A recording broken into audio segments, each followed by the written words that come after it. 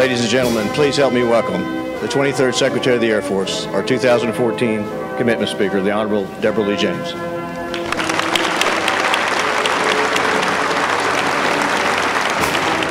Whether it's on the battlefield or in the world of business or in the world of government or science or technology, what you need to do is you need to reach down deep in your gut and you need to feel that gold ring around your finger, and you need to remember this day.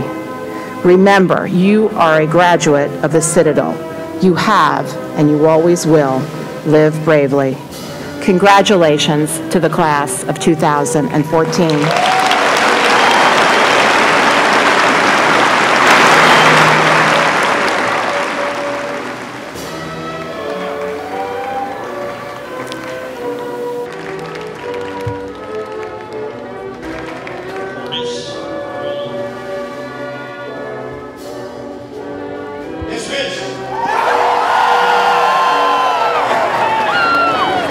It's just awesome. I can't even explain it. You know, going through all this stuff for the past 4 years, it's a big weight off my shoulders. An amazing feeling. I never thought this day would come. Just wearing this ring, I know that I got protection anywhere I go. I know that I got people that have my back.